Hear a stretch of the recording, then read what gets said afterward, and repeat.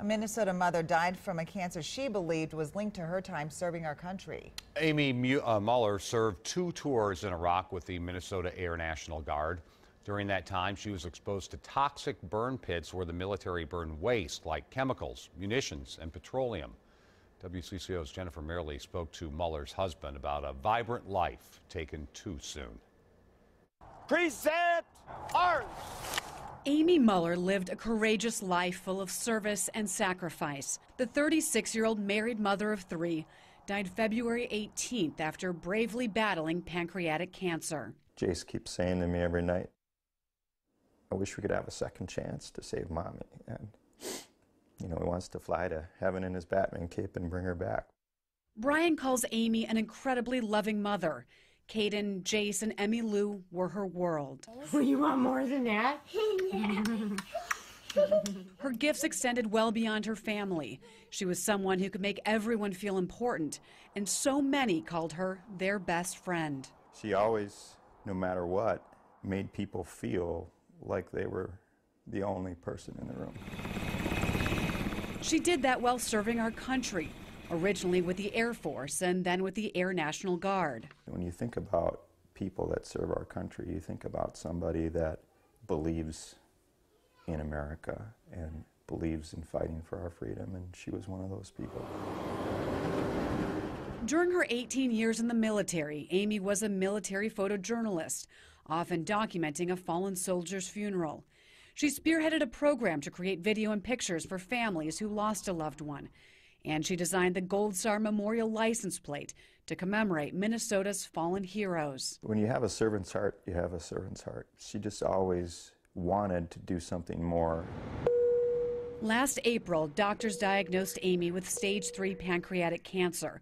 She approached treatment like everything else in her life, with bravery and courage. We did the best we could. We fought with one of the most aggressive chemo regimens you can have. In February, the time doctors believed she had left went from months to weeks to mere days.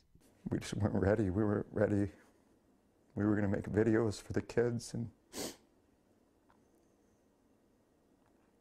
but she kept fighting. The Muellers believe Amy's diagnosis is linked to her time in the Air National Guard. She did 2 tours in Iraq in 2005 and 2007.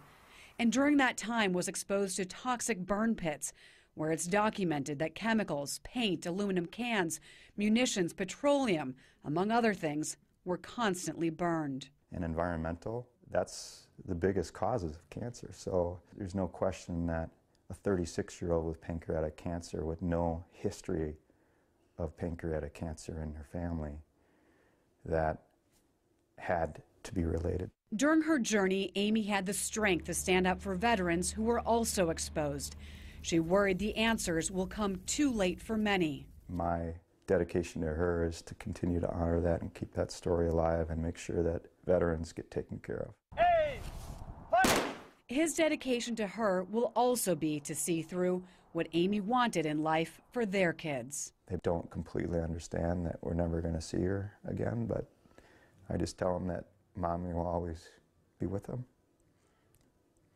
always be in their hearts. The average patient diagnosed with pancreatic cancer is twice Amy's age. There is now a national registry for veterans to document their exposures and concerns. More than 100,000 veterans have signed up. So far, the VA says there is no evidence of long-term health problems from exposure to burn pits. Last month, Minnesota Senator Amy Klobuchar introduced a bill to better understand the health concerns and the possible effects of the exposure, Frank. And Brian has started the Amy Mueller Foundation in her honor to raise money and awareness for veterans affected by pancreatic cancer. And of course, we have all of this information on our website, WCCO.com. I hope it's not like Agent Orange, where it takes them 30 years to figure something out and people can't get help. That's what people are talking about right now, and I think Amy's family and many others right now feel the same way, Frank. All right. Well, hopefully we'll discover something one way or another. Thanks, Jen.